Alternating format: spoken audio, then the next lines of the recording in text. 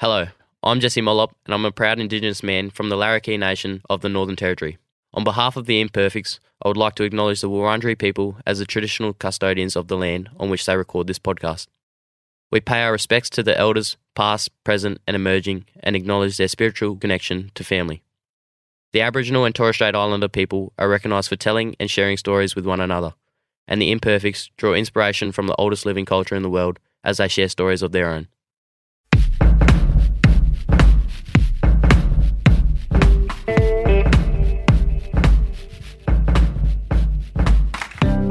We're all imperfect, and on this podcast, I'll be chatting with a variety of interesting people who are willing to make themselves vulnerable by sharing their own struggles and imperfections. Then we'll discuss the invaluable takeaways we can all apply to our own imperfect lives. I'm Hugh van Cuylenberg from the Resilience Project. And I'm Ryan Shelton from My Mum. And I'm Josh from Hugh's mum. And this is The Imperfects. Well, here we are. So exciting to be back. I might be coming in a little bit hot here, but I love you guys and I've missed doing this with you so much. Wow. Wish I could say the same thing. Well, it's been a whole week. Some of you may have heard the introduction episode, our fake trailer type episode. Yeah. Not fake, but no guest. It was real. It was absolutely. It actually happened. They're real. But now we're here for the official episode 1. And wow, this feels it's like last week was the preseason cup or whatever they call it. It used to be called the Ansett Cup, I think. Yeah. In footy. But now it's actually round 1 and we're here to play. It's very good to be here. And sports analogies will not stop. If you've never listened before, that is not what this show's about. Yeah. The first of 3 quarters starts now. Well, they've probably just listened to our acknowledgement of country as well. Yeah. So that was, I just give the background of that, I guess. That was a young man named Jesse Mollop. I've just started working with Carlton Footy Club this season. And met Jesse not too long ago, and it was Josh's idea that, well, I think we all thought we haven't had an acknowledgement of country before, and which is just ridiculous. And so we decided to go. We're having one this year, and Josh, I think you were saying, just that it felt a bit ridiculous or a missed opportunity for 3 white guys, one of us, to do it. So we thought, why not get someone who is Indigenous to do that? And it was Jesse was awesome. Yeah. And so your idea, Josh, I feel like you're not taking credit for this. You No. should be taking absolute credit for this because it's great. And if it was a pun, I would be trying to take credit for it, but it's not. So I'm happy to pass the credit to you.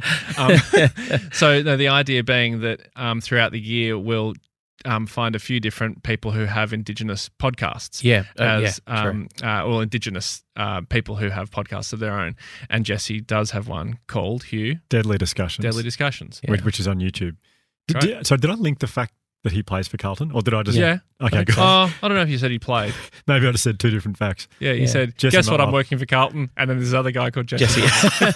No relation. He plays for Carlton. He's just been drafted to Carlton, 18 years old, lovely kid, and he came in here to do the reading, and we said, why don't we try and write it together? It'd be a nice thing to do, and it ended up being Josh and I trying to make it. We were really struggling to get the wording right, and he said, do you want to just give it to me? And he just did it beautifully. So. Yeah, and it was beautiful what he wrote. And and we'll be changing it throughout the year. So you'll be hearing from different people and we'll point you in the direction of their podcasts. Exactly. Yeah. Now, there's so much to cover here, and we want to try and keep these intros relatively short and so sweet, as sweet as possible. It seems to be the most polarizing part of the podcast, is really passionate people going, I want more from this. My favourite part of the intro. And then other people going, stop talking. Oh, there are people who are eye rolling about the intros, and then there are people who are eye rolling so much that their eyeballs are doing full spins, full 360 spins in their head. In appreciation for how good it is. No, just in get on with it. Oh, right. Okay. Roll, eye roll, but it's going vroom, and coming all the way back around. When those rides at the pirate ship. The pirate ship. Yeah. And then eventually it gets so high, it's all the way around. Anyway, it's a long way of explaining. Go all the way around. Maybe I'm not sure they do. But anyway, people's eyes are doing that. Some people's eyes are doing it. What a strange start to the episode. So we do have a place you can contact us now. Oh my God, this is huge. Huge in a way that we've talked about this for so long and we've debated about it for so long, because we think social media is pretty disgusting. Well, it can be problematic for some people. Certainly is for me. Yeah. I find it. Likewise. I get it. Absolutely addicted to it. But as we talked about last week on the introduction, the trailer app, we were conflicted about whether to have our own Instagram. Anyway, we have one, and we chose a name, and it's pretty cryptic. It doesn't really make much sense. It's at the Imperfects podcast. That's taken us about 3 months. It has. It really has. Genuinely. Yeah, but that's what we landed on. The things we'll be putting on there are like just clips that we think are helpful or interesting to you guys. To put them on there, and then like and subscribe. No, absolutely. Do not feel the need to do anything. Just watch them, enjoy them, and yeah, that's all we hope. And I'm trying to do natural segues to the next topic here. So there's a guy doing that for us. His name is George. And we mentioned George, and George is terrific. Yep. We have a team this year, and we want to mention them because they are just, first and foremost, they're wonderful, wonderful people. And I cannot believe we've managed to land them. Yep. Land them? That sounds weird. Bring them in. I can't believe we've managed Welcome them. Yeah. Well, anyway, I can't believe we've got them because they're just terrific and they're unbelievable at what they do. So our producer, Bridget, we mentioned her. We said last in the intro, everyone needs a Bridget, and they do. Yep. We have Andy doing all the video stuff alongside Josh. He's British, and one was not enough for us. Yeah. Well, it was like, I remember the day I walked in, I said, guys, one British Andy is not enough. And I was upset. I said, there is no way I'm working on a podcast that has one British Andy. And so luckily I knew another British Andy, called him, and he with the appropriate skill set. Yeah, that can edit. So he'll be helping edit he will be editing most of the episodes. British Andy number 2. Well, there are 2 British Andys, equal value. We also have a Jam now as well. We have a Jamison. Who just so happens to be my girlfriend. No big deal. But you brought on your brother, so so I felt like it was fair enough that I could. It's my turn to bring on someone that was very close to me. But no, Jamison will be editing as well. So we've got an amazing team. Yeah, we're very lucky. Yeah. So, Kate Langbroek. Many people know Kate Langbroek. You've probably seen her on many things on television, whether it be the project or Have You Been Paying Attention, or even The Panel back in like, this is like 20 years ago was The Panel. And that's where I first saw Kate Langbroek. Did you watch Neighbours though? I did. Well, she wrote on Neighbours. Yeah, but I wasn't watching Neighbours going like, God, that writing feels very much like Kate Langbroek, who I don't know about that's yet. That's a Langbroek for sure. Yeah. No, but yeah, so I guess I was introduced to her work on Neighbours, but didn't know her by her face and herself until she's on The Panel. I got to know her personally a little bit when I worked at Nova about 11 years ago, whenever it was. And from the first moment, I always really loved Kate as a fan of hers, like watching her on TV, listening to her on radio, just thought she was incredible at what she did. And then when I met her, it's always nerve-wracking meeting people that you admire. And from the moment I met her, she was so welcoming. She'd been at Nova since Nova started, and she was so welcoming to me and to Monty and Whipper. We were doing the show back then. And ever since then, I've just felt like she's so supportive, and there's just something about her, and you know it. You now that you've both met her, she's just a special. She's one of those special people. Agreed.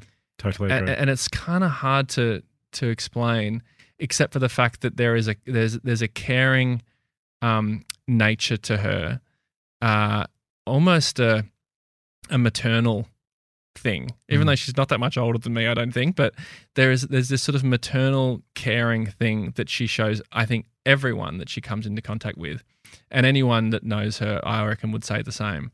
And I don't spend enough time with her. I don't know her. She's not a close friend, but every time I do catch up with her, it feels like she is my close friend. She's just a beautiful person, and I'm just so happy that she wanted to come on our podcast. It just, it means a lot to me, because I think of how I look to her. It's almost like a a validation of sorts, I think. Well, she's very fond of you, that's for sure. Just chatting to her about you, so that was... Oh, that's good to hear. Yeah, it was. Yeah, it was lovely. I just What'd you say exactly though? What'd you say? Just like exact words. What was the tone, timing? Just replay it. No, but no. Well, that's nice to hear. But, she's after a life-changing trip, and we talk about it a little bit. But she after life, her family life, 4 teenage kids, and decided with her husband, we're going to go and live in Italy for a year, and then that blew out to 2 years. Yeah. And so she's written a book about that called Ciao Bella, but it's also about the at times heartbreaking life circumstances that led her family to make that decision. And this is incredibly raw. Here's something she said about you. We were talking about the Imperfects podcast with her, and she said the episode you did with Ryan, she said it had the effect on me that when you're in it, she said it was so... So this is the episode in season 1. Yeah, that you did, where you spoke about your career and friendship. And she said, as he started talking, I was thinking, oh my gosh, he's really going there. And she said everything around me just disappeared. It was like the oxygen got sucked out of me, and I was so intensely glued to it. I felt that exact thing when we were chatting to Kate. I was looking at Josh at a couple of occasions where we were just so in it and so immersed in every word she had to say. So I really hope you enjoy this one. There's some really hard bits to listen to, but it's punctuated with her incredible comic timing, and it was just comic relief when we needed it throughout. Which obviously she's become. It's why she's so successful as well. So there's so much heart, but also such a funny person. So she is as not just in this, but just in life, she is as real as it gets. Yep. I'd say like she doesn't really stand for bullshit. No, but in a great way. Like it's like authentic or bust with her. Yeah. I remember a couple of times I looked at Josh and I was just thinking to myself, because we used to watch the panel all the time, and she was, as I say, when her and Glenn Robbins were on there, you're in for a good time. Yes, yeah. And I just had a couple of moments of, we're sitting around a table with Kate Langbroek. It was a very strange How feeling. lucky are we? That's what I was sort of incredible. So it would have been a great show called The Table. What? Oh. Just the 3 of you sitting around the table. Anyway. Seems like the good high point to get into the interview. Really hope you enjoy this one, Kate Langbroek.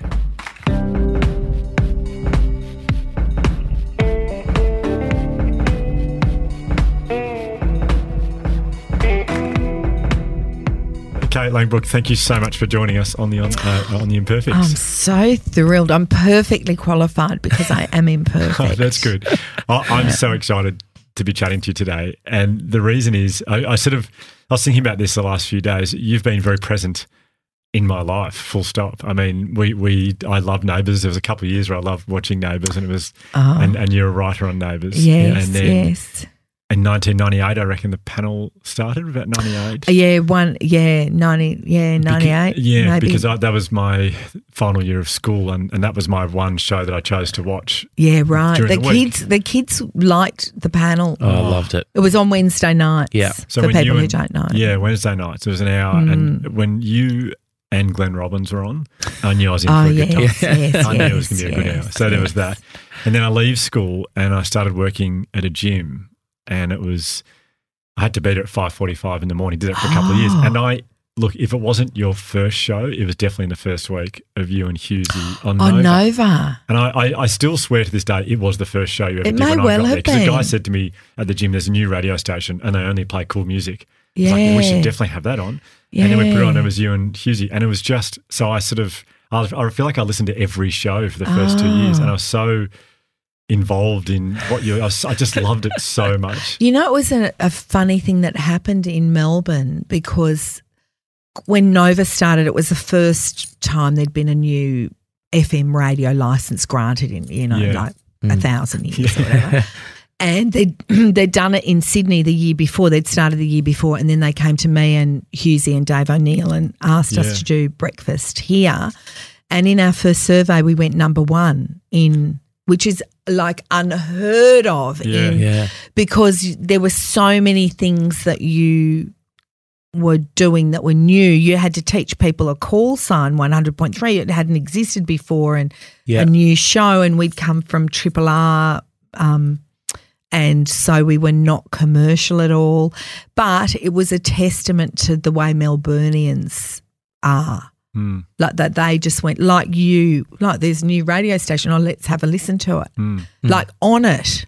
Yeah. Quite amazing. Yeah. Well, it was great. And I just feel like just thinking about you, I thought, gosh, you've been so present in my life. Yes. So I'm so excited that we're chatting to you today. I really am. I feel Well, I've probably got nothing for you. You don't know.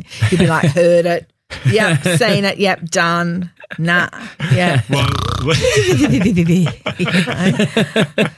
I'm halfway through your book. Oh, Ciao, Bella, yes, and yes. I love it. I realised as I was reading it, I don't know if you were the same at primary school, but I learnt Italian for 7 years, and I cannot remember a word. No, my kids went to primary school that taught Italian, and one year the Italian was taught by Emma from Geelong, who we love. She was one of our kids' prep teachers. She literally, I think, had Google Translate in one hand and buongiorno. Like, we love you, Miss Emma, but no. Oh, dear. Anyway, no Italian spoken in our family. Yes. Okay. Until Peter and I started classes before we went. So we went in 2019. We moved in January, and we probably started classes maybe in July, and we were supposed to go once a week. I probably did about 8 classes. Yeah. Peter, of course, is very steady and reliable and has a commitment to a diary that I don't have.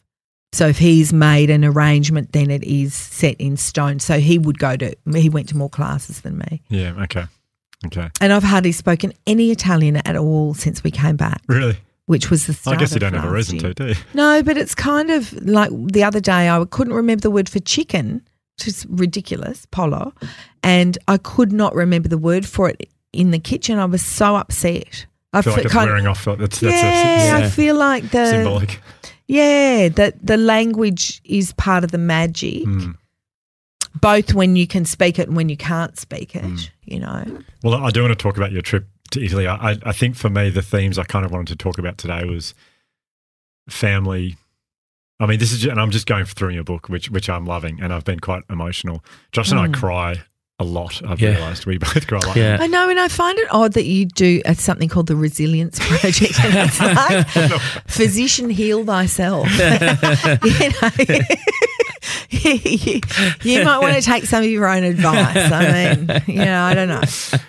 So I want to talk about family and the journey your family has been on, and I guess I'm talking about your eldest son Lewis's diagnosis. Leukemia.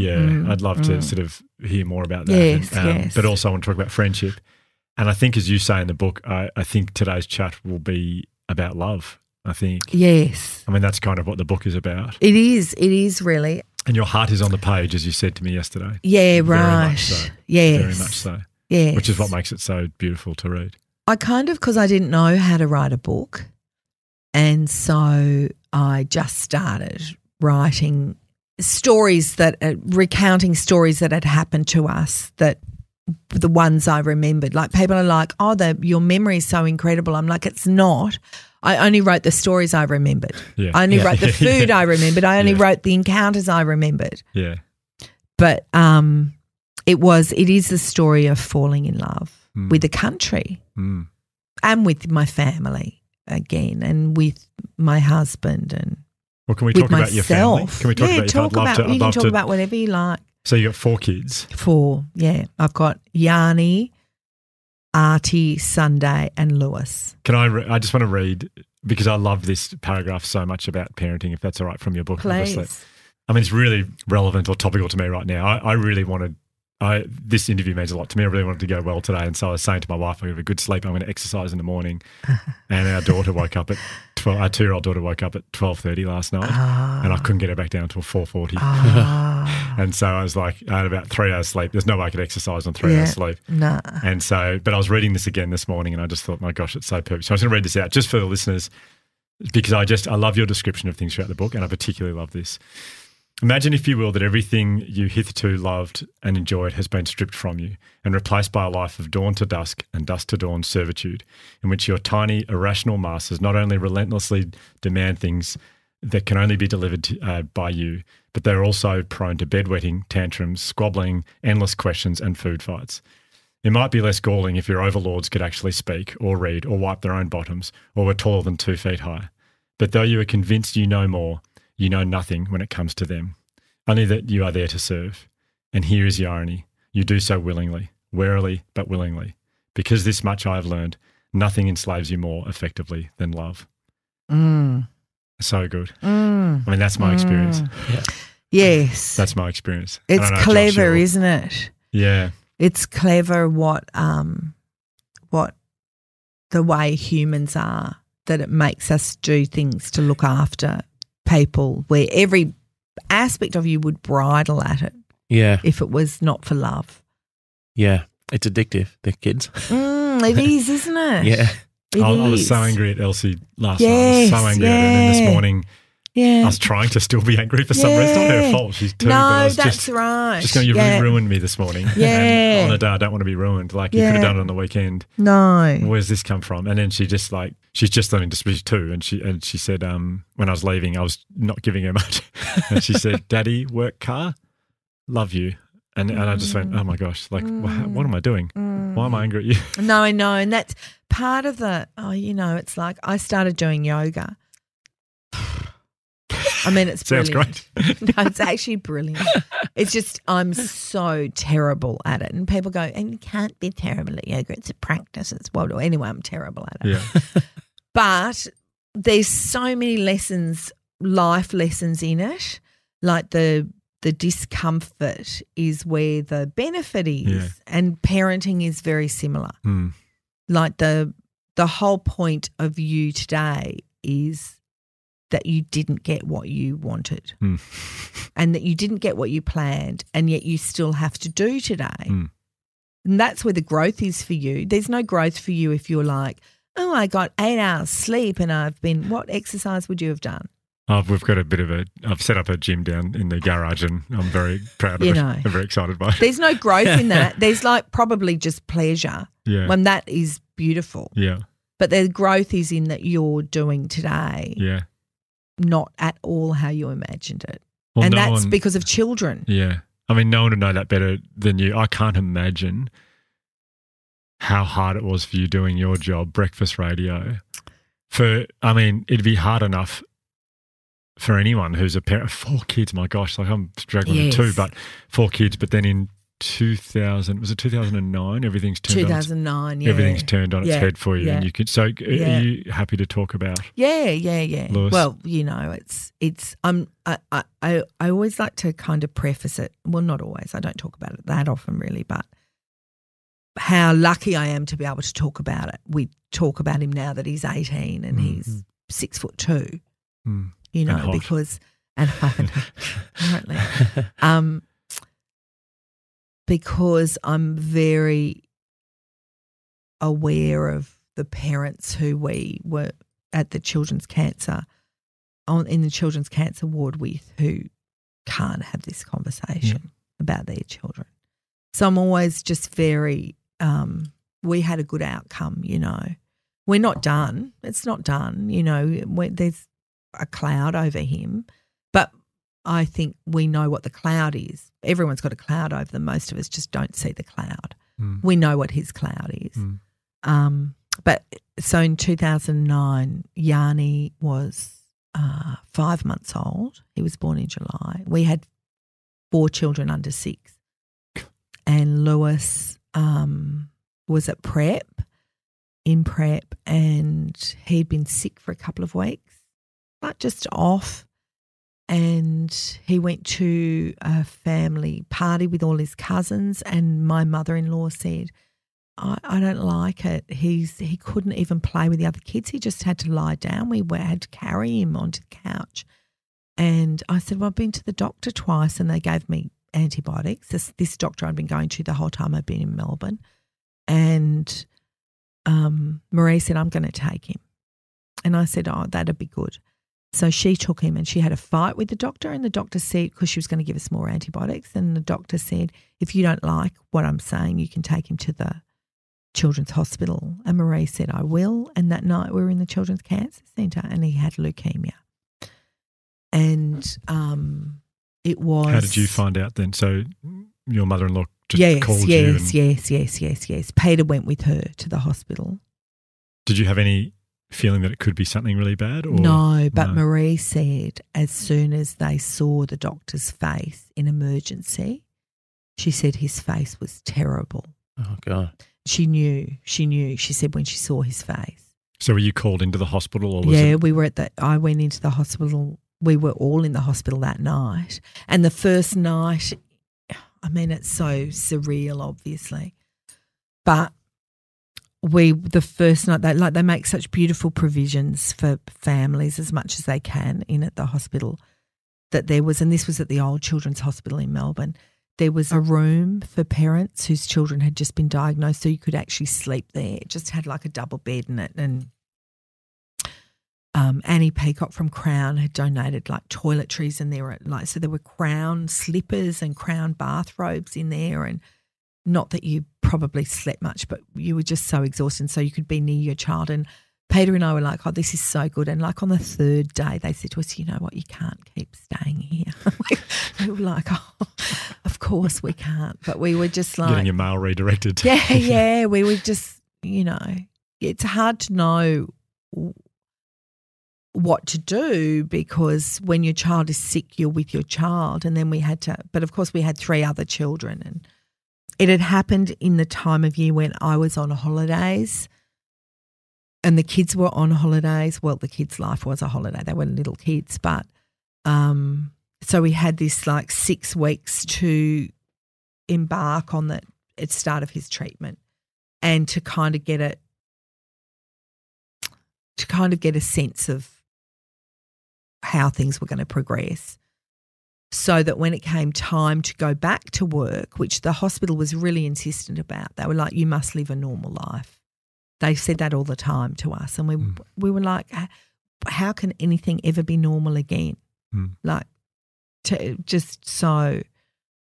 Anyway, so I went back to work, and then Peter went back to work. We were kind of on the basis that, and we've been like that ever since, really. I mean, we were probably like that when we started having children, that we were always like, let's try and do this. Let's go here for the weekend. Let's go to the snow. Let's whatever. If it doesn't work, we'll come back. So that's how we were with cancer. Let's try and see what we can do. Let's try and go back to work. My daughter had to start school, even because we've been having that debate about whether she should start. She was 2 days before the cutoff. So she was the youngest by ages, and because people keep their kids back as well. Some kids were like over a year older than her. So she had to start school, which was not great for her in retrospect. But we were just like, this whole family's got to get the show on the road. Like, we've got 4 years of cancer treatment in front of us. So, and the first year was terrible, like just terrible. And everything that we'd been told didn't happen. Not really anyone's fault, but they were like, oh, children tolerate chemotherapy much better than adults. Lewis was just constantly sick and vomiting, and then it turned out he had an infection, and it was just, and he went blind in one eye, and they thought he'd relapsed, and I write about that in the book, and it was. Yeah, I actually can I actually read that? Yeah, you can. Because that bit there just. So there's a couple of, I just took screen grabs of 2 parts because the parts that really moved me. This one here, I tried to take each fear-filled, leaden step evenly. Each stroke of his little bald head with my hand was calm and reassuring. Every word I spoke, I uttered quietly and lightly to make sure I would not betray to my child the quivering fear inside me. I made little jokes, and his father and I smoothed his pyjamas, and we lifted his tiny body onto his hospital bed. And everything was white and bright and clean and surgical, except for his fluffy blanket we had brought from home. And I smiled and murmured and comforted my boy. And the kindly surgeon said to me very gently, I'll take good care of him, I promise. And I could only whisper, thank you. And I had to turn away because inside I was fluttering and weak, like a captured, wild, dying thing. How is it hearing your own words? Like, that description of it, I imagine like any parent who reads this will automatically put themselves in your shoes. And my first thing is, I don't know how I could cope. People said that to us a lot, really. But you just do, don't you? Because who else is going to cope for you? Who else is going to cope for your child if you don't cope? You just have to. I mean, I guess there are people who can't and don't, but I think if you live long enough, life is just going to kick you somewhere where it's really going to hurt. And the fact that it hurts is because you don't know where the kick's going to come from. And if you love people, that is where the worst pain is going to come from, because loving someone is where you take all the risks. And that was our test of life, I guess. Yeah. Is there a point that you look back on in that 4 years where you remember thinking it can't get worse than this? Was there a point where you just felt like you're at absolute rock bottom at all? Or does it feel like the whole thing, that whole 4 years was just like that? The first, I'm going to say 18 months, just felt like we were just on an inclinator that was just taking us on a descent into worse. And the worst moment was really when Lewis went blind in his eye. And once again, he was at Marie's, who was at my mother-in-law's house in Sunshine, because he couldn't come home because his immunity had been blanked from his lumbar punctures that he would have. And we had 3 unimmunised babies at home, the greatest risk to his immunity. And so he had to stay. He would often stay with Marie, and Marie's a former school teacher, and so she had the sanatorium, we'd call it, the back room that Peter had when he lived at home, and she had all his school lessons up there. And anyway, and then I was going over, and we would go over and see him every day. And we were going over there one day, and Marie said, he's gone blind in his eye. He can't see out of his eye, or whatever she said. I thought she meant, I didn't realise that she meant he was blind and he couldn't see. And I knew as soon as I heard that, I'm just like, so then I said, I'll meet you in at the hospital. So instead of going to Sunshine, we met in at the hospital. And then they all thought it was relapse, because the leukemia he had lives in the lining around the brain, obviously the optic nerves, the spine, and in boys in the testes. That's why the treatment's longer than it is for girls. And they all thought he'd relapsed. Well, they didn't tell us that immediately, but you can tell, you get pretty good at reading the non-verbal cues at the children's hospital, you know. So they had to find a surgeon who'd do a biopsy on his eye, and it was hard to find someone because he was a child, because he was so little. And then there was a surgeon who was coming down from Sydney who did it, who was that beautiful surgeon. And then we had to wait while we got the biopsy results, and that was just the most terrible time. I remember he was at the having the operation at the Eye and Ear Hospital in East Melbourne. Yes. And there's that big, beautiful church there. Is it St. Patrick's? Yes, it is. Cathedral. Yeah. And we were sent out of the hospital while Lewis was having the operation. So when he went under, they went, you can come back in an hour or whatever. And so we're just like, where do we go? What do we do? And we tried to go into the church. I said to Peter, let's go into the church and light a candle. we couldn't even work out how to get into the church. It was just like such an imposing kind of, you know, it was. That's probably a metaphor for churches, isn't it? Yeah. That we couldn't work out how to get in there. It was just terrible. It was so terrible. And then we got the biopsy results on the Saturday morning. We were at home together, and there was a French doctor, Dr. Francoise. Anyway, Dr. Francoise had sent the biopsy result off to, unbeknownst to our oncologist, to another hospital rather than where they'd normally go. So they couldn't find the biopsy results in the system, but it was because they were at this other hospital. And she called us on the Saturday morning. And because we were talking about transplant at this point, and we took the kids in to get tissue type to see if they were compatible, and none of them were. And Peter was like, why did we have so many? What was the point?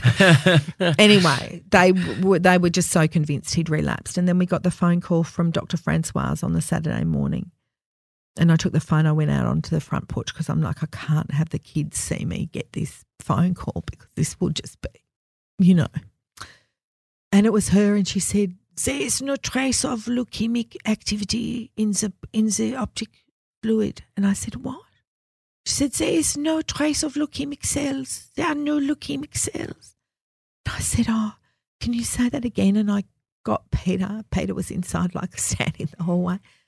And I put it on speakerphone, and she told us again, and we just like clung to each other. And we're like, yay, he's just blind. just it was just amazing. It was amazing. It was a miracle. It was a miracle of the kind that we lived, you know.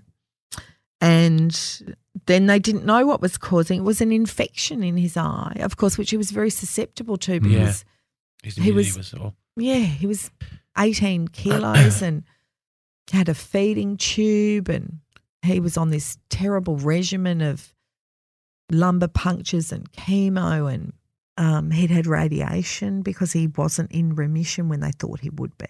Anyway, so that was that. That's the low moment. That was yes. Followed by an extremely big high. Big high, and then of course, even though we'd had that high, that the news wasn't the worst of news that we'd sort of been expecting. We still had to make our ascent from like really, really, really poor health. And I imagine it's now you know it's an ascent that was successful. Yes. But at the time you don't know that. No, you don't know. No, you don't know. It's like everywhere you put your foot, it's the ground gives way underneath you and you're just kind of sliding back. It's really, I'm so, when I hear that people are looking after people who are sick, not just children, I'm like, I know so much about them. Yeah. I know so much about them. I look in their eyes and I see in their eyes like a certain lack of sparkle that my own eyes had. I know it. I know it really well.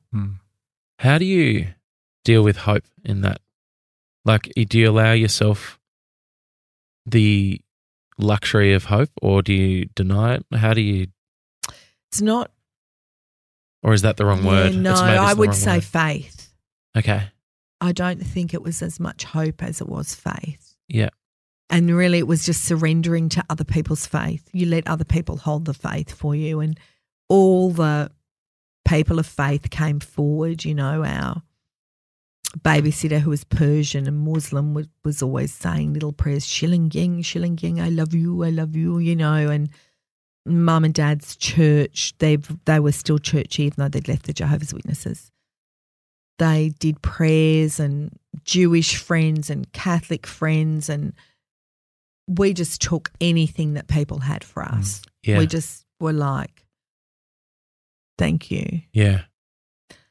It wasn't that I had faith that we were going to have a good outcome, but I just had to have faith that whatever happened was going to be survivable, you know, for us. And it was. Yeah. You know, I don't know how. I can't even embark on that thought of what happens if you have a different outcome. Of course. I can't even, you know, the shadow of the valley of death that I walked in was enough. You know, let alone that it's not just a shadow, that it actually is death. I'm just like, that's a burden that I can't even begin to imagine how people negotiate that. We all, I think as a parent, and that concept, I don't even go close to thinking about it, and so many people don't need to, whereas I guess as you beautifully said, you walk through the valley. Yeah. And because we were also in treatment with parents who are having that with their children. Yeah. and because there were little ones who fell along the way that we knew, that we saw all the time in the ward, and so we had to acknowledge it. We couldn't pretend it wasn't happening. Yeah. But for us, faith was just such a gift, and it was quite a revelation for me that because I'd had this religious upbringing, and I was always like, because I left the Jehovah's Witnesses, which was the religion I was raised. When I left the Jehovah's Witnesses, I went through a period where I thought I couldn't believe anything because I didn't believe that.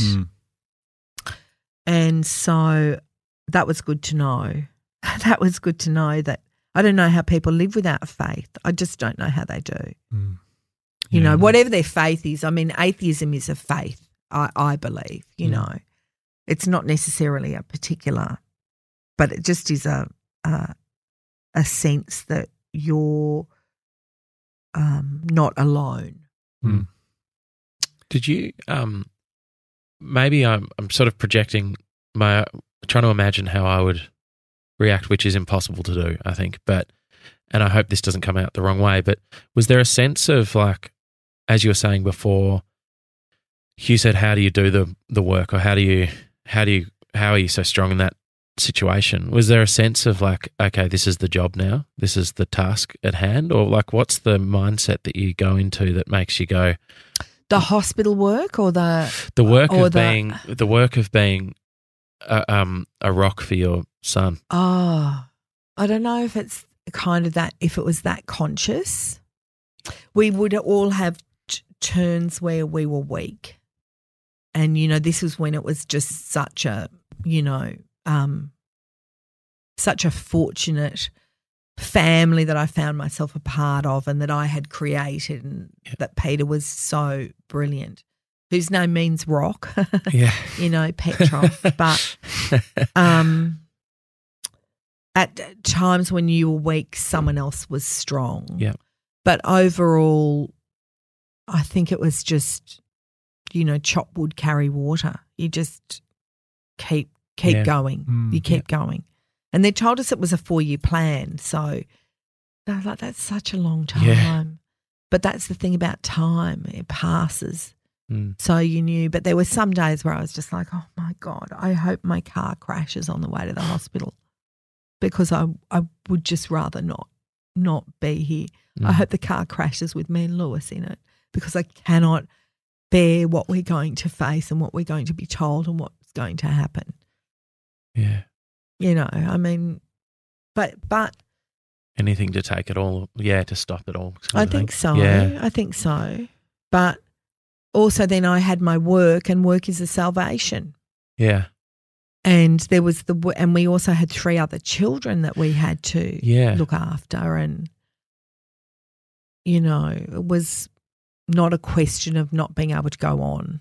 No, that's not an option. No.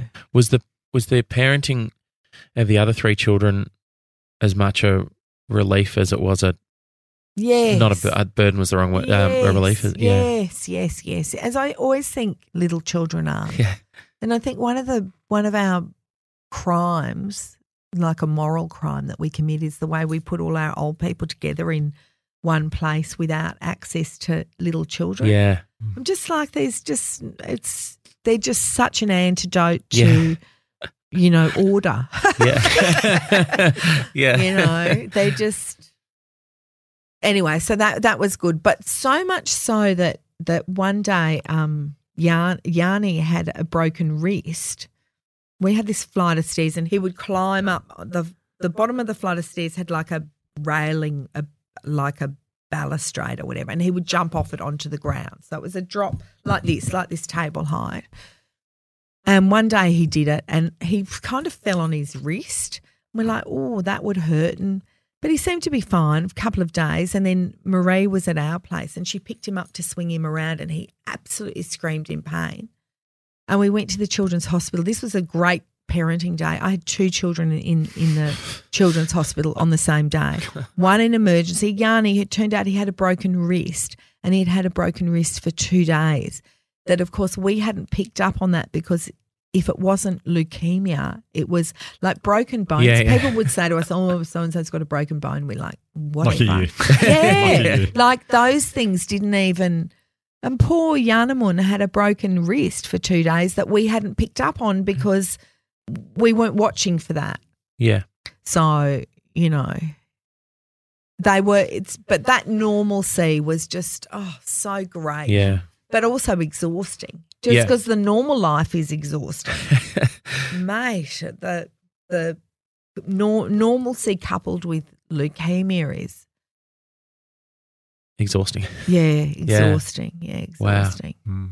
Yeah. I'd love to chat to you about friendship through all this, and also the fact that you were working the whole way through and not sharing, obviously, what you were going through. No. Well, obviously with the people I was working with. Like everybody knew. Yes, of course. Yeah, just not the and public. the broader community knew. Like Yes. all the comedians knew Yeah. and a lot of journalists knew and Yeah, everyone everyone kind of just held it, which was amazing, really. yeah. Well, I want to ask you about that. I just want to read one more thing that just I was so moved by this part here, and I guess I'm reading it now just because we've been talking about one of your lowest moments in this whole battle, but and also we're talking about fear before, so that's why I want to read this now.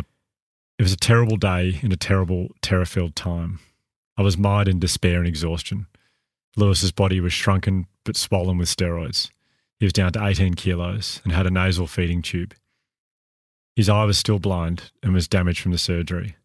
There was to be no good news as we shuffled into the doctor's office, me full of dread, but trying to be calm and push away the stomach-dropping nausea that came with fear, and keep upright and strong for my boy, my love, my firstborn, my prize, my heart song, my frightened and weakened little bald badger. I faltered. I stupidly read that in a cafe. And it's quite a buzzing cafe as well, Terra Twilight, that Josh Ryan and I go to a lot. They're like, there's that resilient guy. Fucking crying. There weeping he in the is. corner. Yeah. That hit me so hard. And again, just reading it, my heart song. What a beautiful description for your firstborn, the one you know the best out of all your 4 kids. Yes. Yeah, I really love that. Yeah. Thanks for sharing that in the book. It was Well, partly I wrote the book. I mean, people will be listening going, geez, what's this book? It was kind of to explain why is it called Ciao Bella? Yeah, that's right. Was to explain, I think, because people always ask why we'd moved to Italy, why we decided to move the 6 of us to Italy. And to me, that was kind of why, that we'd experienced this with Lewis. I mean, we didn't move till he was 15 and Yanni was 9, I think. But Peter doesn't believe that that's why we did it.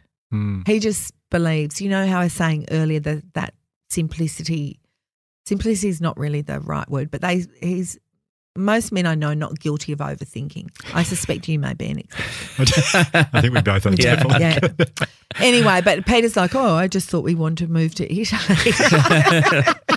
I'm like, oh, yeah, but well, there is that. Anyway, so that was kind of and also because I believe that life is, and the Italians, I mean, that's why it was just such a perfect experience, because Italians are so good with joy and they're so good with sorrow. Like, they're so good. They love and they love to lose love, so they can be all sad and bereft and Romeo and Juliet, yes, you know. Of course, yeah. I know that was Shakespeare. Someone's going to write, oh, Shakespeare was Italian. But it was in Bologna. Yeah, where Verona. Verona, right. Yeah, okay, Verona. Verona. Yes, very good. Verona, very yeah. I've read Someone that. paid attention. Paid attention to your book. Anyway, so they're you get the whole package with the Italians. Like, there's not a part of their life that they neatly Shy away from shove them. away. Yeah. Yeah. So it's very joyous and rich, very nourishing. Which is what you were after, wasn't it? Yeah. And it wasn't that we didn't have a beautiful life here. We had a great life here, but there is a cultural impoverishment in Australia, undoubtedly. Yeah, totally. And I think it comes from maybe that the white part of Australia is so new. You know, it's a new whereas in Italy, everything is so old. Yeah. Like all parts of Europe, you're struck by, you just think, hang on a minute, this has been here for a lot, like 600 years longer than correct. Correct. Yeah. And of course, I think their relationship with the church, that's no longer what it was, but that the family part still is. And, you know, they're just very generous, amazing, alive people. Yeah. Just so alive and not prey to what we're prey to here, which is got to get my superannuation up and got to buy another investment property and like we did not have one conversation in the 2 years that we lived there about renovation or real estate, or except for us, who were so fucking Australian, we were waiting for our apartment to be renovated. That's how Australian we were. We had to bring a renovation to Italy, you know, whereas they were just like it's just not a preoccupation. Yeah. We had so many conversations about what we were going to have for lunch and where we were going to go, and had we had this from here, and have we, you know, tried the ham from Parma, and have we blah, blah, blah, where to go to get the best food, and if we're in Sicily, we have to have this and we have to go there, but not about renovation, not about money, not about superannuation. No. I mean, I think that's the book is really, Ciao Bella is about your move to Italy, but also the stories behind it, the subtle things that take place throughout your journey that lead to this trip. One of the things that, it's such a huge thing to do for kids, teenage kids, to uproot their life, and because we were looking at holidays for Queensland later in the year. I said to Penny, gosh, we're going to have, how else you go on the plane? It's 3 hours and 20 minutes. Like, we're going to have to pack food for it. I'm thinking, this is going to be so bloody, do we really want to do this? Yeah. You went for a year to Italy with 4 teenage kids. Yeah. And it was so good, we ended up doing it for 2 years. Well, there you go. Yeah. And it was, but then so I want to talk about that, but I just want to talk about your relationship, friendship, and I suppose, the one I want to talk about is with Dave Hughes.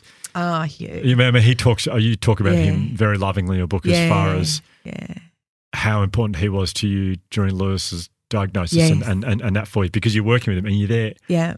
There must be something about the person you see from 5 o'clock to 9 o'clock every single morning. You must have this closeness of you know everything in if you're doing breakfast radio, you know everything about each other. Like everything. Mm. Their bowel movements. You know everything. Yeah, of course. You know, he doesn't know mine. But I know his. But because it's a kind of a thing in radio that particularly duos end up hating each other. Yeah. Not everyone, obviously, but you hear a lot though. You do hear a lot. The shows where they won't talk to each other when the microphones are off, and anyway, we were not one of those shows.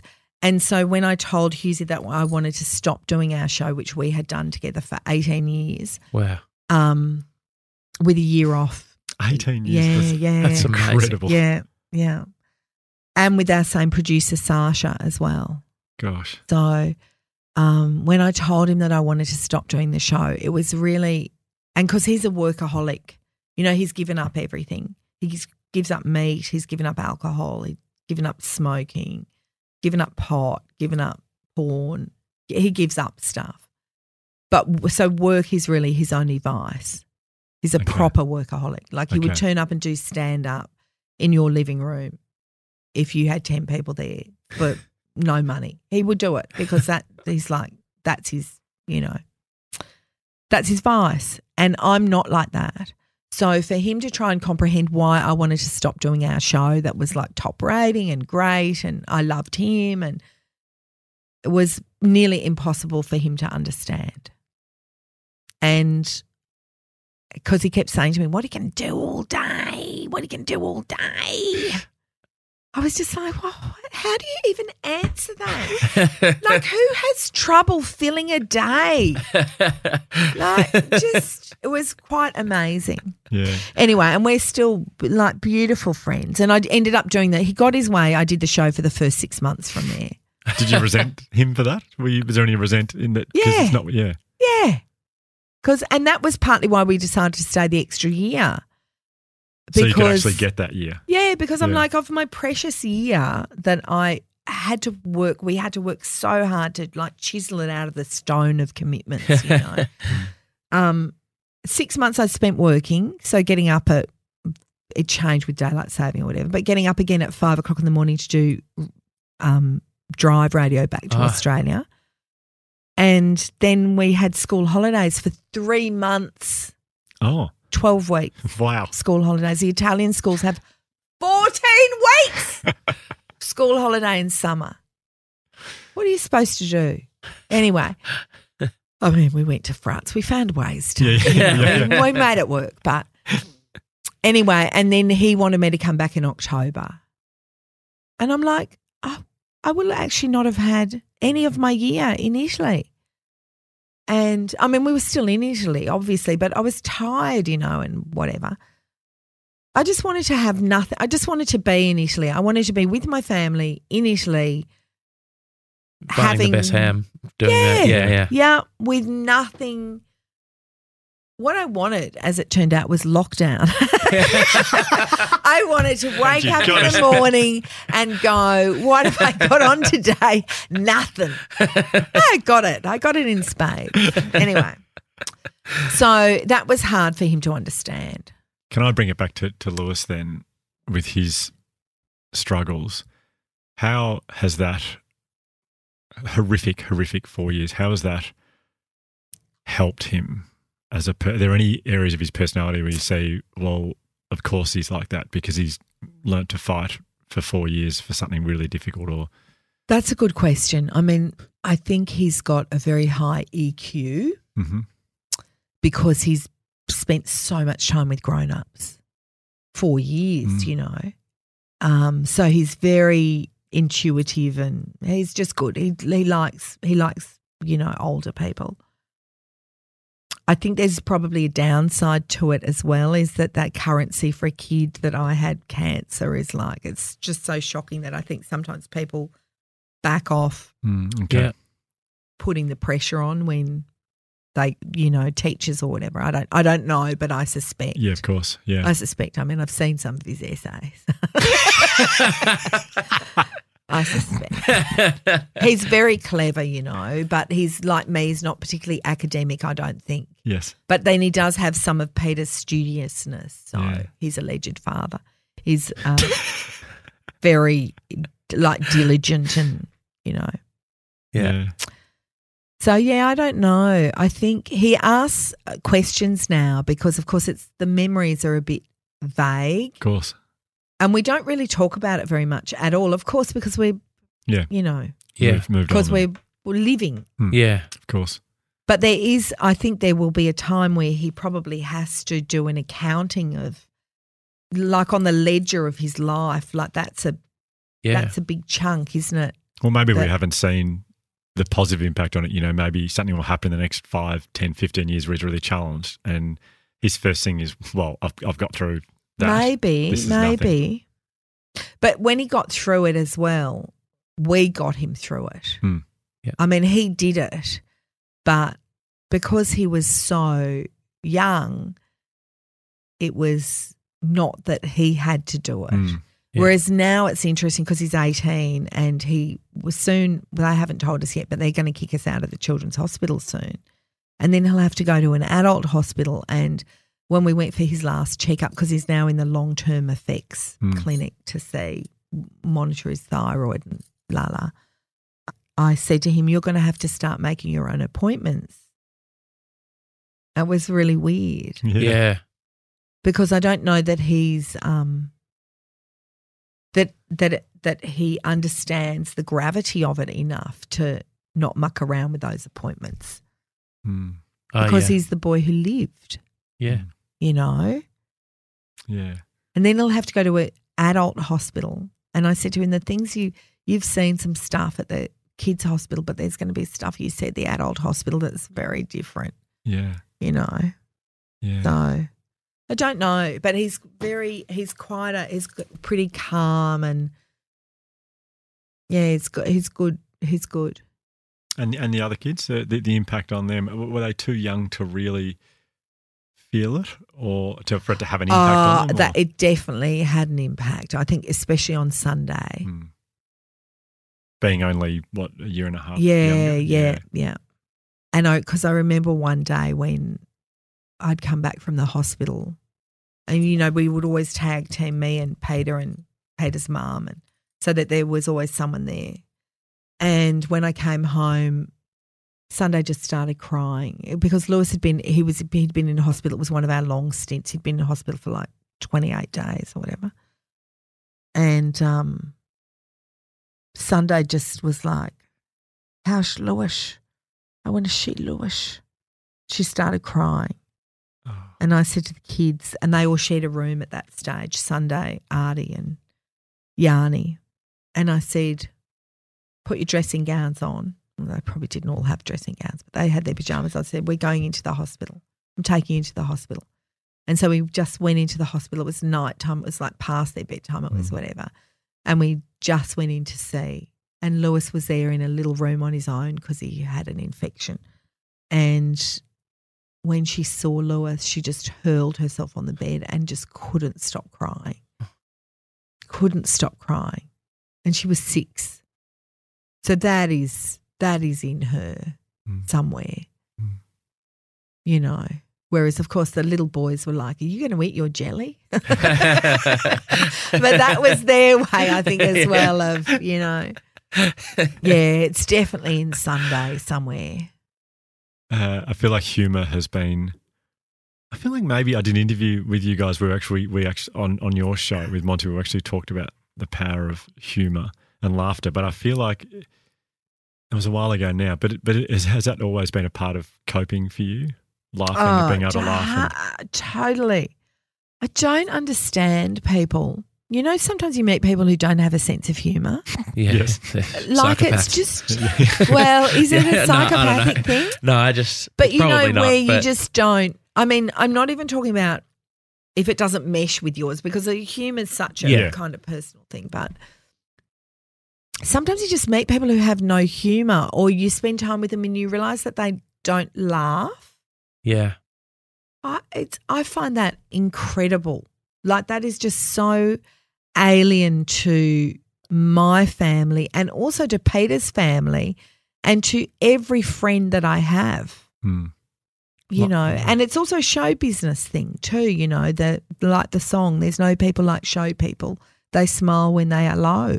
It's what show people do. When the Titanic was going down, the band played. Well, chicken shits were jumping off left, right and centre onto lifeboats. The band were like, no, we're playing. We will play as the boat goes down. They're my people, Not born into showbiz, but I'm a showbiz person.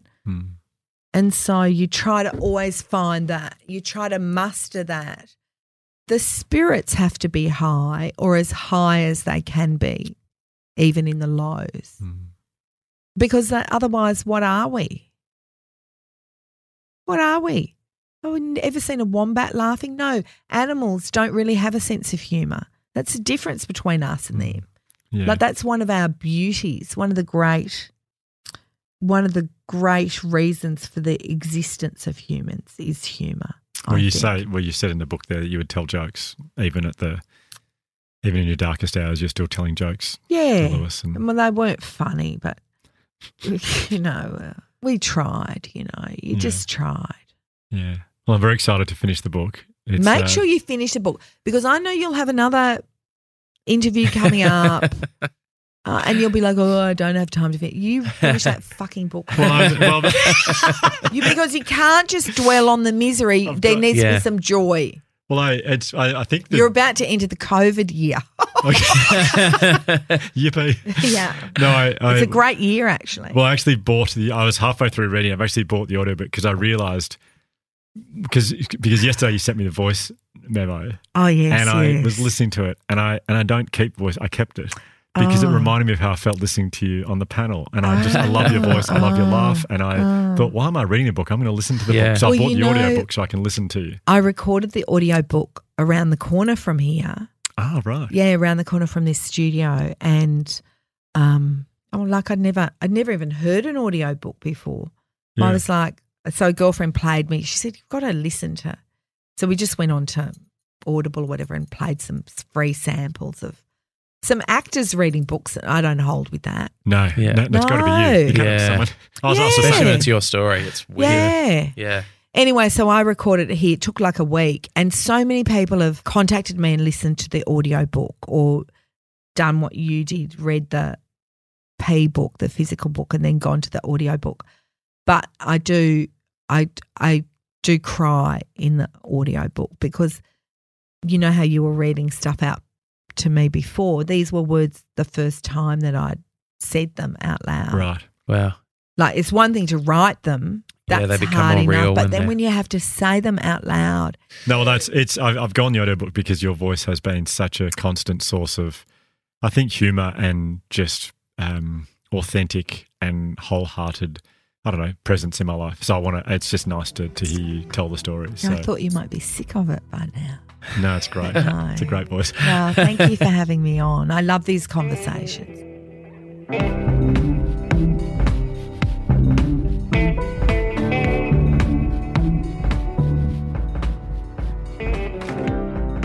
Wow, I know I made a big deal before about how much I love Kate Langbroek, but I think after hearing that, I just now feel even more.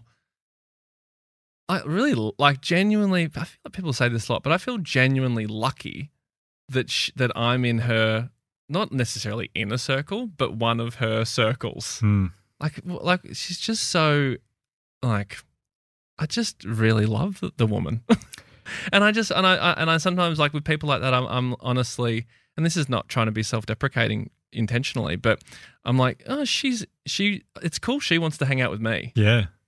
Yeah, Like, totally. You know, not all the time, like, but sometimes, like sometimes, and it's truly like it makes me feel very good. Yeah, I got a text message from her last night, and I felt same, yeah.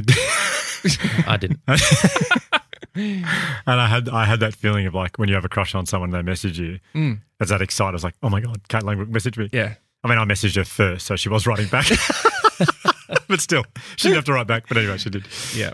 Well, I love that you've used the word love in there because that's kind of what I wanted to talk about. Because I feel like in the book she rounds out the introduction by saying, this is a book about love. And so that was sort of front of mind. But I don't know if you felt this, Josh. I felt very strong emotions yesterday when we were chatting. Yeah. And I think it was like love, and as in not like I'm in love with this person, but it was just this strong. I get that sometimes when we're chatting to guests who are just really, we just share something really special, and I feel the emotion of love. Not to say I love them, want to be with them forever, but I feel the emotion of love. I want to talk about that today because there's a very strong link between love and living at an optimal, well-being, all that kind of stuff. So I do want to talk about. So is that like, without wanting to steal your thunder, but is there? I'll take it from here, Hugh. But is there a connection there? Is like we always talk about, and one of the reasons we do this podcast is the act of being vulnerable connects you with people. Like it speeds up that connection process with someone. It does. Absolutely. Is the love that you feel like an extension? Yeah. So this is not my opinion on this stuff. This is from an incredible researcher, Barbara Fredrickson. Oh, yes. Who's amazing. Did she write the book Positivity? Is that her? Yes. Yep. Yeah. And she also wrote Love 2.0. Ah, right. Yeah. Okay. So, I mean, she's done my favourite ever research. I may have said this in the podcast before. I don't remember, but it's like my favourite research on the topic of resilience. And she wanted to find out. Essentially, she wanted to work out what is the most common characteristic amongst resilient people. She did this in 2001 in New York, and she's done all these personality profiles on people, right? To say, well, let's just get a whole lot of different people and let's find out what let's profile them from a personality point of view, from their characters or from their characteristics, and then we need to create some kind of a challenging task, and then see for the people who get through it the best was there something common in their personality. And I think she was struggling to get stuff through ethics. Like, what can we test people with? That is mean. It's going to be hard to get through, but isn't unethical. So she'd got the group, and it was all done. Yeah. So all the research was all done. All the profiling had been done of these people. She knew their personality types and their different profiles and the characteristics. Yeah. And then 9/11 happened, and I think her first thought was, "Well, I can't do this now. This is not the time to be researching." Emotions. So the story goes, and I can't remember where I heard this, but she was, maybe it was in one of her books or a talk she'd done, but she was on a train and she saw a couple sobbing, and it was the day after 9/11 or something. And she looked back about 5 minutes later and she saw them sharing a laugh or giggling about something and hugging, and she thought, no, this is the time. Like this is. What more challenging thing could you ask for? Absolutely. Yeah. And so she went back over the data and looked at all the people, and over the following years, to cut a very long story short, what she found was the most common characteristic amongst people who cope well in challenging times is positive emotion or positivity and positive emotion. And it's not to say that they bury their heads in the sand and didn't engage with the trauma that was 9/11, but they still found reasons to smile. They still found reasons to laugh, and they still involved themselves in activities that would bring them positive emotion and joy. I think one of the examples she gives is a couple who had a book club coming up the next week, I think it was, the week after, and they'd lost a loved one and someone went to cancel, and they said, no, we need this more than ever right now.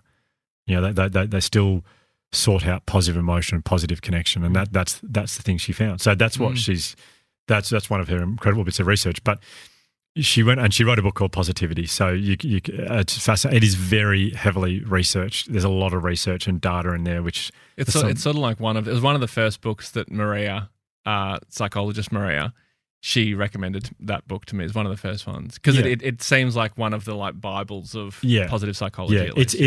It's a tough read in the way that if you're not someone who loves data, numbers, and the research behind it, it can be a little bit hard to get through from that point of view. But she's a great storyteller as well. So anyway, I've told you that story to talk about, just to introduce Barbara Fredrickson, but I actually, now thinking about it, I feel like that might have been a very big part of Kate's journey. It seems like she's still. I mean, she said in that episode, she's still the hospital said you need to live a normal life.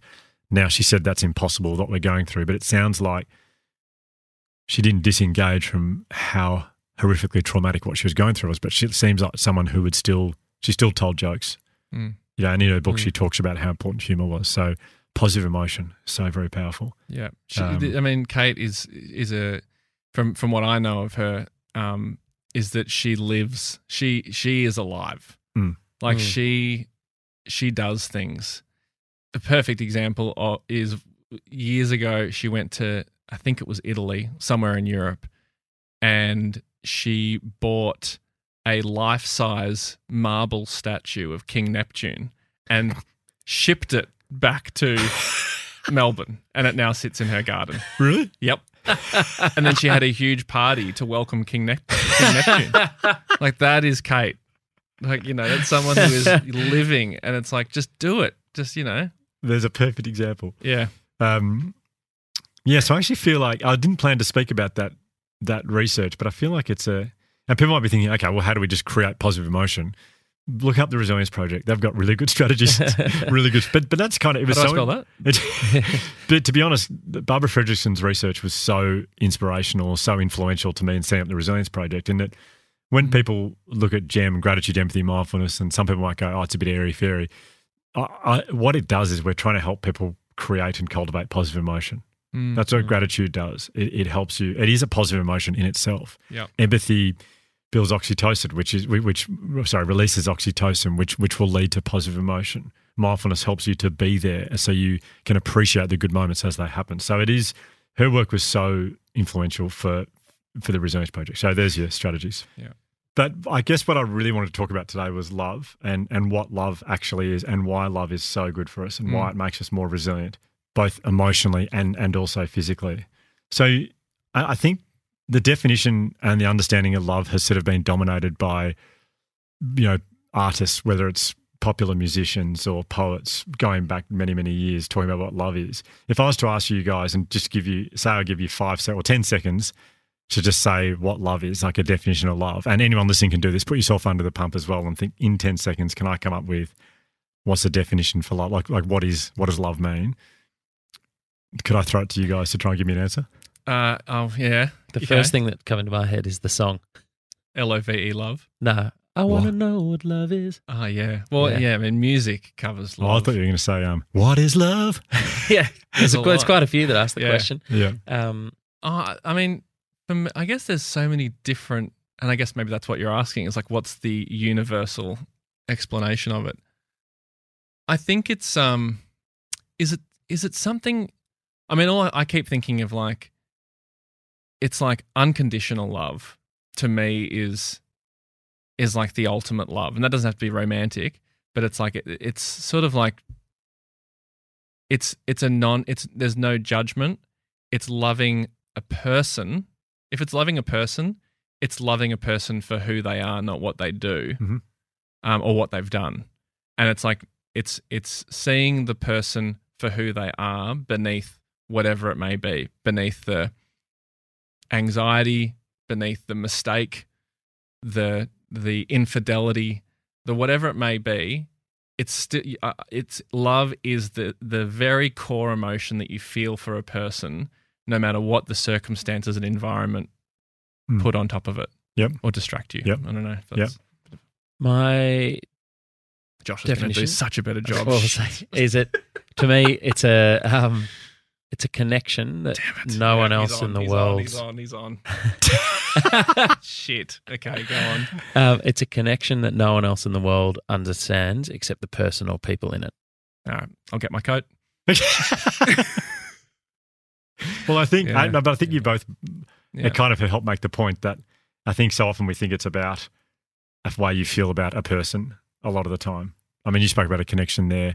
I'm not sure you're talking about just with people, but I think a lot of us think about a relationship. Or, I mean, so I looked up most famous quotes on love, and it's just full of, whoever's saying it, it's about like a long-term sort of commitment to a person. And so I'll give you my example. So I've never known how to pronounce her surname. I should have looked it up before here, but Jodi, she's a novelist, American novelist, Jodi Picoult. Is that? Oh, yeah. I don't know how to pronounce it either. But yeah, okay. Well, let's just say Jodi Picoult, and if she listens, I apologise if I got it wrong. If she listens, like, send us an email. We'd love to have you on the podcast. Oh, absolutely. One of the most successful novelists of all time. Yeah. She says, I believe in love. I think it just hits you and pulls the rug out from underneath you, and like a baby demands your attention every minute of the day. Isn't that what I said? So, isn't that what I thought? I thought word I said for that. word. Yeah, word for word. Yeah. Well, if it is, it's even more emphasising my point. That's like Eric Fromm, German psychologist, says love isn't something natural. Rather, it requires discipline, concentration, patience, faith, and the overcoming of narcissism. It isn't a feeling; it's a practice.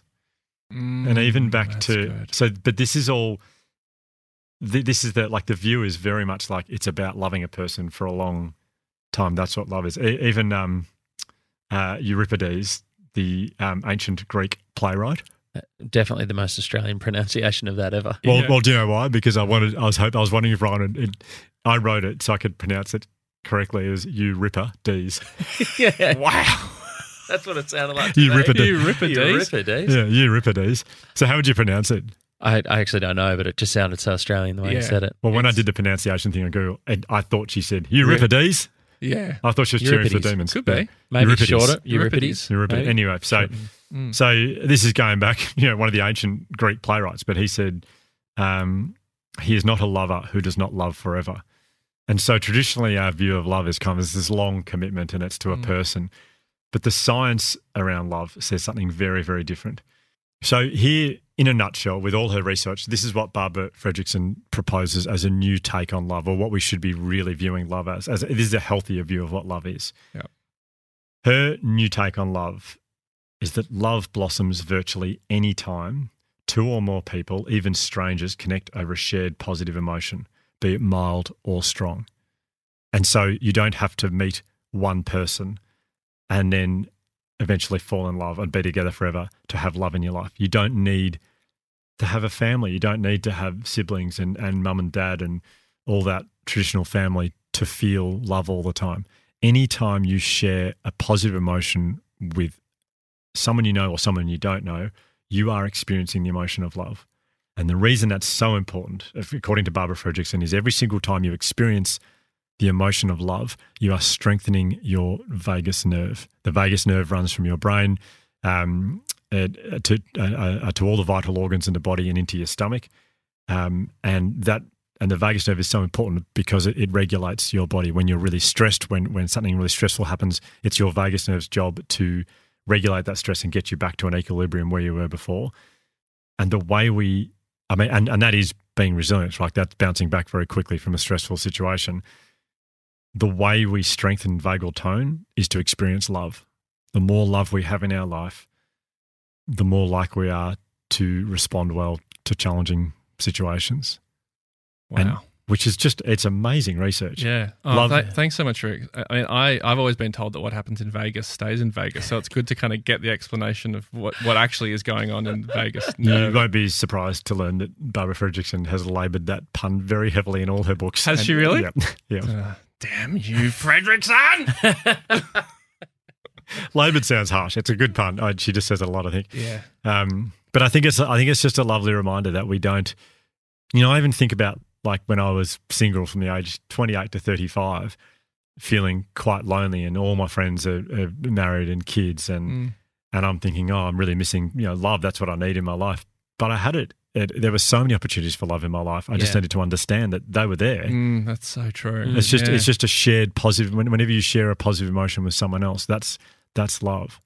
Or sorry, whenever you share a positive moment. Well, I was about to say, does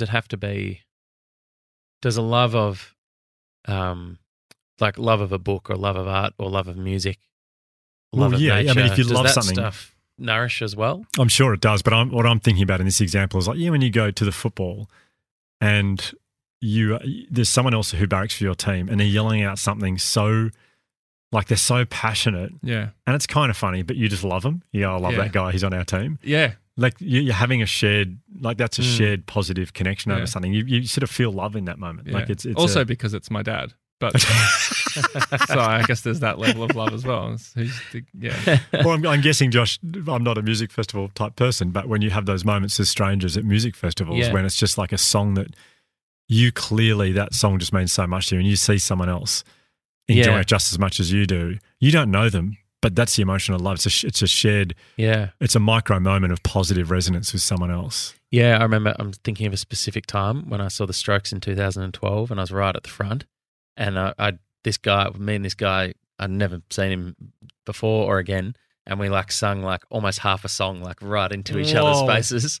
And it was amazing. I've no idea who that guy is or where he is, but it made me so happy to find, Well, you fell in love. Yeah.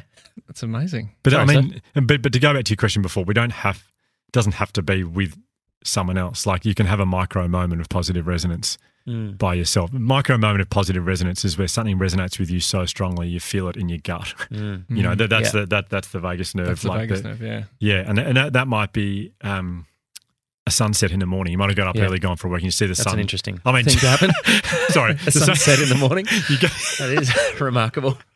Sorry, you see the sun rise. You've gone for a walk early in the morning. It's hard to get out of bed. You get out of bed and you see the sunrise and there are birds chirping and you just think, I love this. Like that. That's love. Not necessarily waking up next to someone else every morning for the rest of your life. That's the traditional view. But it's a micro. Whenever something resonates with you so strongly, you almost kind of feel it in your gut. You are actually feeling it in your gut. I love that. So anyway, I can't help but just to think about Barbara Fredrickson, love, positive emotion when listening to Kate, because I felt so much love during this interview we did with her. I had so many micro moments of positive resonance. Yeah. I'd love to have a micro moment of positive resonance with Barbara Fredrickson if she came on the show. Like that would be, that's closing the circle of some, like it'd be amazing. The ultimate experience of having that with the person who invented it. For my 50th birthday, guys, I don't want much, but if you can get me a micro moment of positive resonance with Barbara Fredrickson, that's all I want. Okay. Well, we got you Darren Lucas for your 40th. Yeah. The next obvious step is the micro moment with Babs. Wearing a Melbourne Magic singlet. Oh, wow. What a remix. So wonderful to be back with you both doing this. It really is. It really is. And thanks to Kate. Love you both. Love you guys and everyone. Love you, Kate. Ciao. Can I be a fascination point? Hugh, it's Ryan. Oh, how good is it to be back? You, me, Josh in the studio. I had the best time. And Kate Langbroek, how great is Kate? She's just, and to do an episode on love as our first episode back, it just felt right. It felt good. And I just wanted to give you a call and let you know that I love you. I love Josh. I love the show. I love our new team. I'm loving it at the moment. And yeah, so that's the reason I wanted to call you. That's the sole purpose. So anyway, actually, now, since I've got you on the phone, I remember we went out for lunch the other day, and and you didn't have any coins for the parking meter, and you asked me to borrow like a little bit of money to pay, and then you said you'd like pay me back ASAP. Yeah, just haven't received that yet, and you didn't mention it today, so I just sort of give you a little gentle reminder. $2.65, I think it was from memory, or thereabouts. But $2.65 would be awesome, actually. Whenever suits. Okay, cool. It's Ryan, by the way, from the podcast. So yeah, great day though. Love you, mate. $2.65. To call back, press 2-2. To replay message, press 1. To reply, But you want the beat, I need the tune. If this episode has been triggering for you, we strongly recommend Lifeline on 131114. The Imperfects is hosted and co-produced by Hugh Van Cuylenberg, Brian Shelton and Josh Van Cuylenberg. This episode was produced by Bridget Northeast, edited by Andy Hall, filmed by Andy Poole and social mediated by George Martin. A special thanks to Dr. M for her expertise and guidance. We'd also like to thank the Resilience Project for their ongoing support, and of course a big thank you to No Mono for allowing us to use their track Keep On as the theme to this episode. Our acknowledgement of country was delivered today by Jesse Motlop, and you can find Jesse's podcast, Deadly Discussions, on YouTube. Thanks for listening.